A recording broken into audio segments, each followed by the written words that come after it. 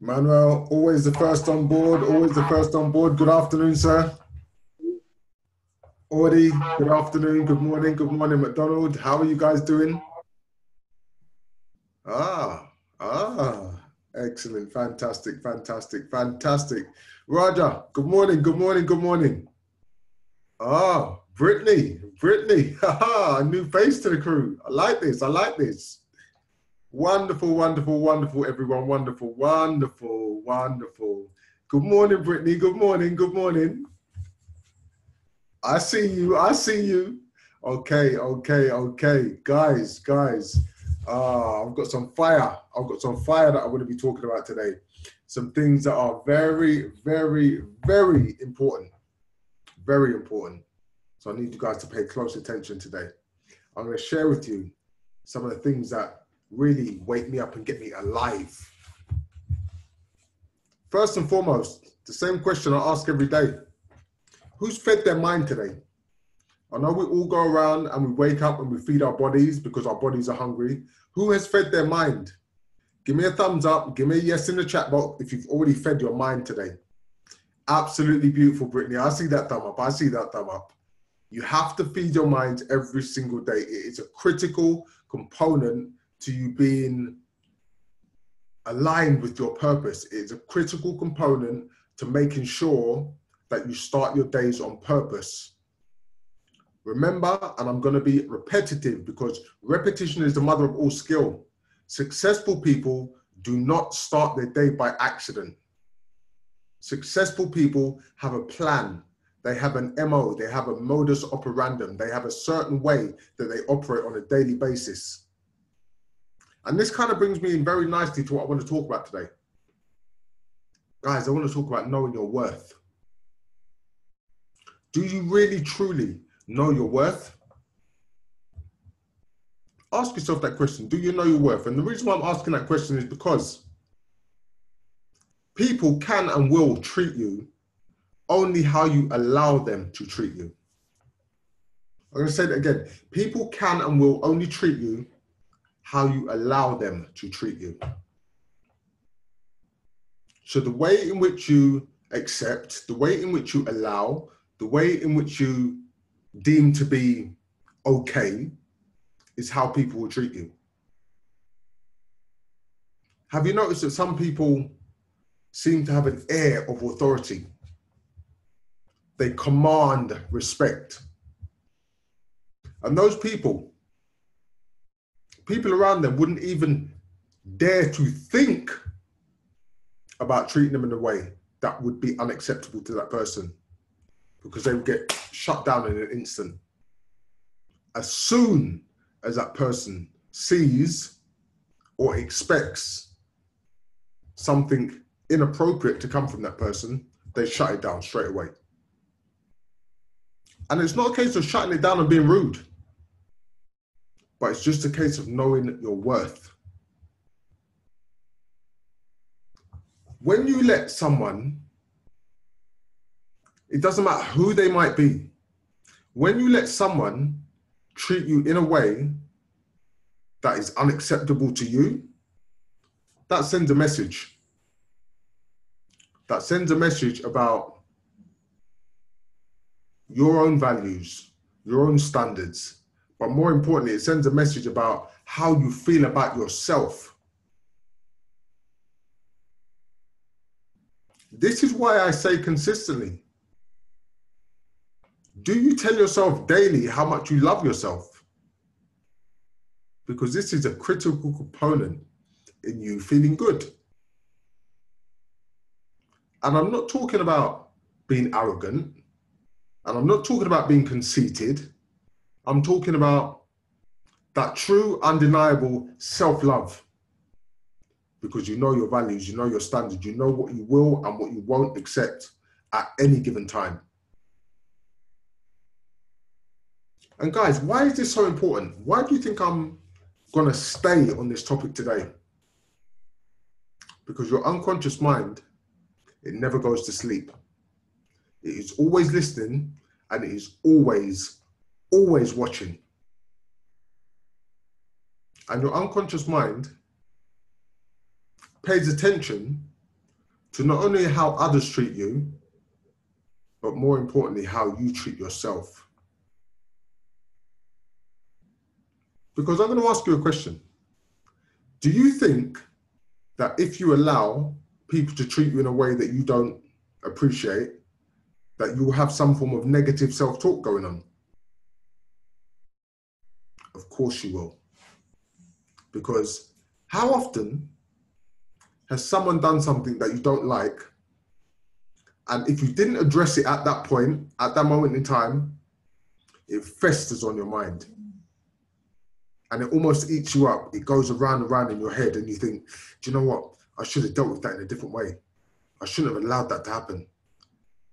I should have spoken up. Give me a thumbs up. Give me some yeses in the chat box if this has happened previously and it drives you crazy.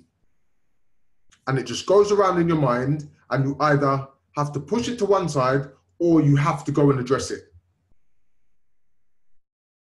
Because one of the things that I know is that if you're a strong person,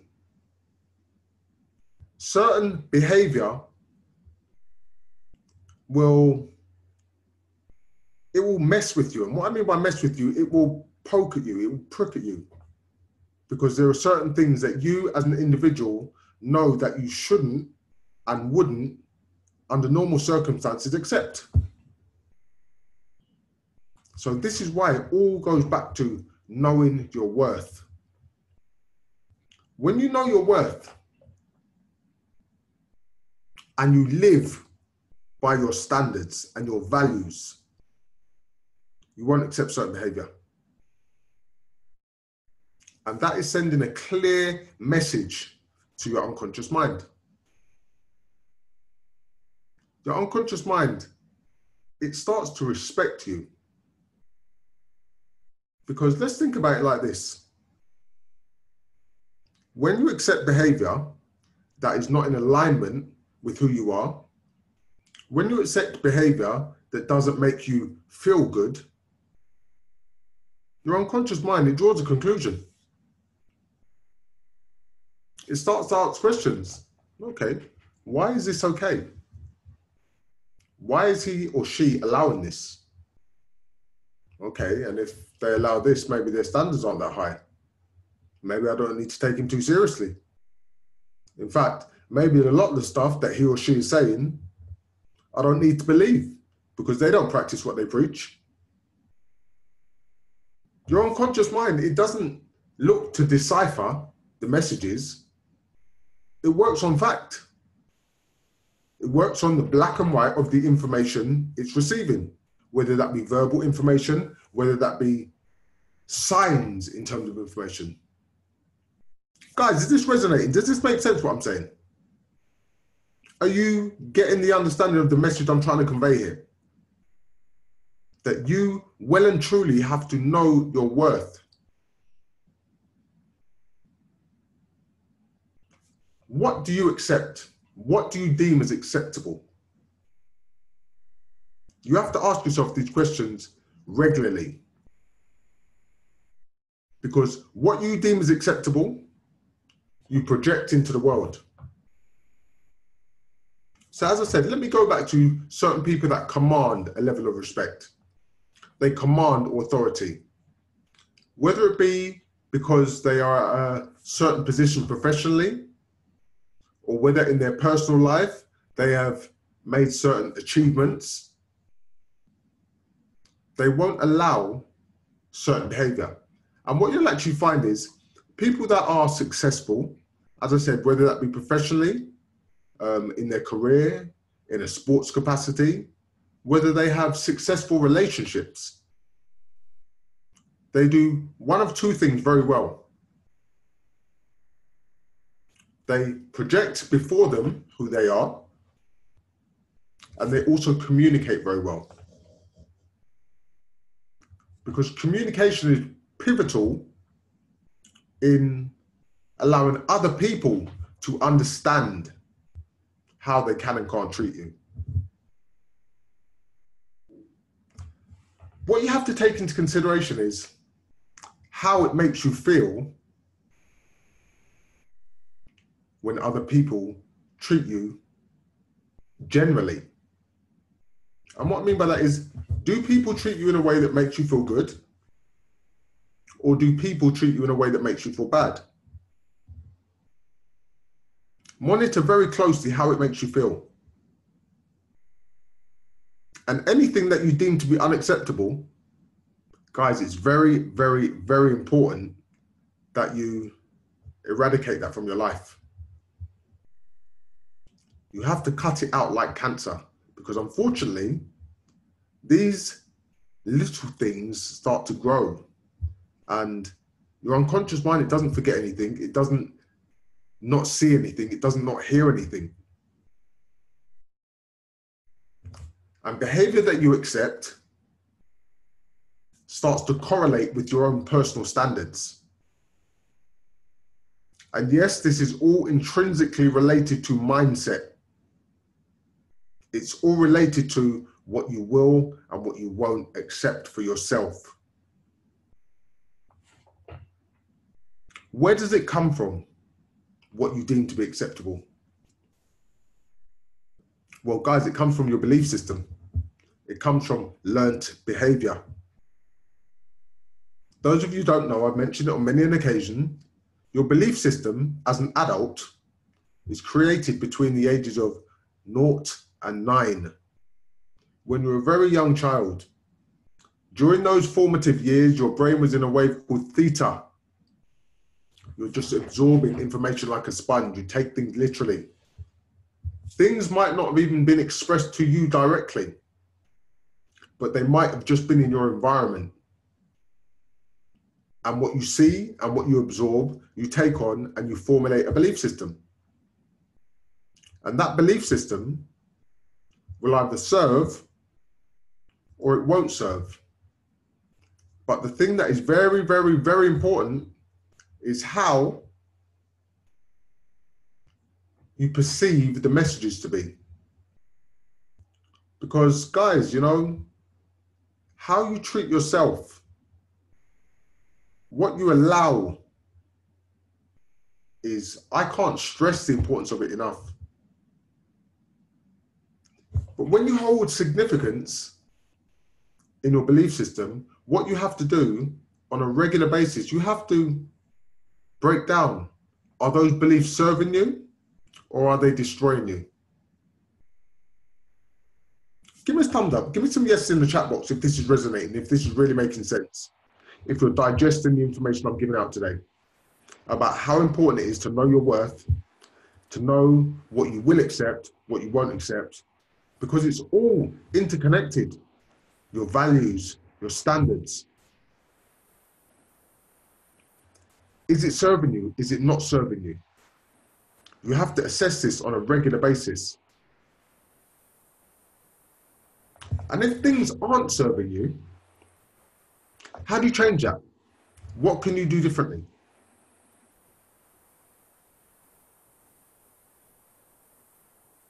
Manuel, I always get these nuggets back from you about how you communicate what you accept. Manuel, you communicate what you accept in many different ways. Through your own actions, you verbally communicate, you display what you will and you won't accept. By the way you treat yourself, you communicate what you will and you won't accept. And I personally believe that that is the most important conversation, the conversation you have with yourself. Because if we really, really think about everything, who do you talk to the most? It's yourself, clearly. We are always having conversation with ourselves. Or some people might say they're having a conversation with God or a conversation with the universe. Regardless of who you put it down to, there is always an internal voice going around in your head consistently. That mind voice is always there. But it's very, very, very important, the kind of conversation you have with yourself. Which is why I tell you frequently, you must tell yourself that you love yourself daily. A lot of people don't understand the significance behind that. Because when you tell yourself you love yourself consistently, and you actually start to believe that, do you think you're going to accept behavior from others that isn't in alignment with how you feel about yourself? Of course you're not. You will absolutely refuse. You will shut it down in an instant. If someone is treating you in a way that isn't conducive with how you treat yourself, why would you accept it? If you don't treat yourself like that, why are you going to accept it from anyone else? Does this make sense, guys? Give me a thumbs up if it makes sense. And please give me some yeses in the chat box if this is really making sense. Because this is a message that I need you really to understand. The way you allow others, the way you allow yourself to treat yourself, I cannot stress how important it is. Because, as I said, everything is interconnected. Your personal life, believe it or not, rolls over into your professional life. And that rolls over into how you grow in life. Because if you accept certain behavior in your personal life, that will come out in your professional life, whether that be positively or negatively. I'm going to ask you one question. How often has there been maybe a middle manager in the workplace that is a real bully, that is a real tyrant, that seems to take pleasure in making other people feel bad? I can almost guarantee that that person is not happy at home. I can almost guarantee that. The reason why I would suggest that is because that negative behavior is coming from frustration. So this is why I'm telling you that everything is always interconnected. Well, Raja, you're bullied by your teacher. And you know what? A teacher exhibiting bullying behavior, that is really, really sad because they hold so much influence over you, especially determining what age that was. But this is what I'm saying. When you have those managers who seem to take joy in making other people suffer in the workplace, it comes from frustration. This is why I tell you, you have to manage your state. You have to make sure that you have balance and equilibrium in your life. Because you can't have a negative situation in one part of your life that doesn't then impact another part of your life. It has to come out in some way, shape or form. So you have to really understand your own values, your own standards, but more importantly, you have to know your worth. I've probably come at everyone at a slightly different angle today. And maybe you guys are thinking, wow, where's Kev gone with this one today? But you're now understanding why I'm talking about knowing your worth and understanding your values and understanding your own personal standards. Because your life is almost like 3 circles, but all of those 3 circles, they overlap each other. Your personal life overlaps into your business life, and the way you grow in life overlaps both your personal life and your business life.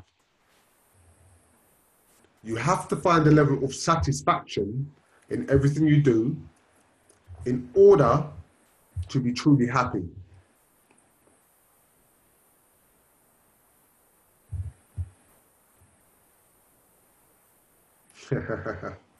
Thank you, Brittany. Thank you, thank you, thank you. That goes exactly in line with what I'm saying. Knowing your worth, of course, it is everything. You cannot truly love someone else before you love yourself. Because in order to teach something, or they say in order to learn something, you have to be able to teach it.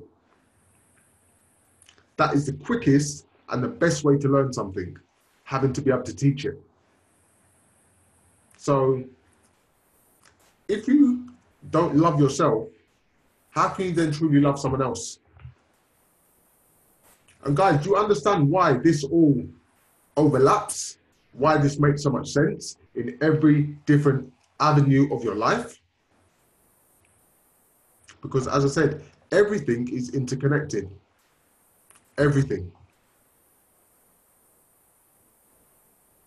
You have to understand what your own personal values are, what your own standards are. You have to understand what is serving you. If things are not serving you in your life, change them. And that starts fundamentally at a belief system level. How do you input new belief systems? Through repetition, through repetitive behavior. Analyzing yourself is critical. Being brutally honest with yourself on a daily basis is absolutely critical. Because guys, you can put on the biggest bravado in the world. You can seemingly trick and fool everyone outside you, but you can't fool yourself. McDonald, I know that one resonated with you, right? You can fool everyone outside you for as long as you please. But really, is that serving you? Of course not. Because that's like being an actor in a soap opera. At some point, your mask has to come off. And guess what? When your mask comes off and you look at the man or woman in the mirror, the longer you hold that mask on, is the longer you're going to be displeased. And once again, that comes back to not having equilibrium in your life. When you don't have a balance, it will infect another part of your life. And I use the word infect because it will infect another part of your life like a disease. This is why I talk about things like feeding your mind at the beginning of every day. Setting yourself up to start your days in the right way. Consistently knowing your standards.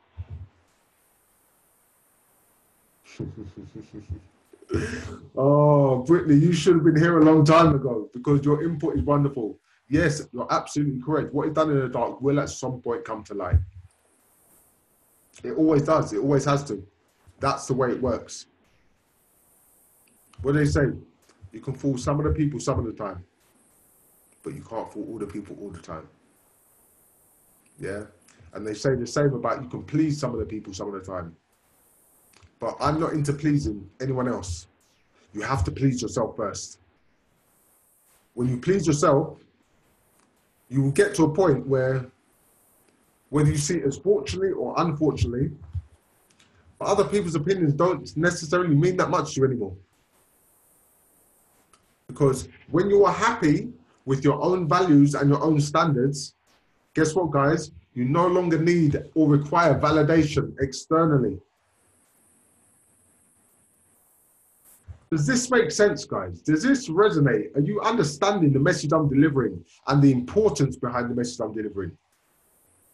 Because you cannot truly achieve success unless you love yourself, unless you know your worth, unless you have set your values and your standards.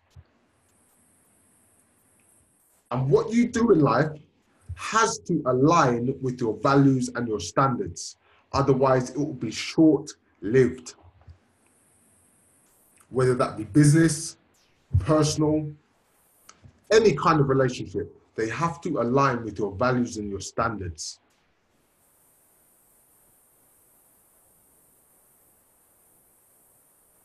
Yes, Raja, that's no problem at all. That is no problem. I'll get an email sent out to you, Raja, and we'll organise a one-on-one appointment. Guys, all I want you to understand is every single day, I want you to reassess your values.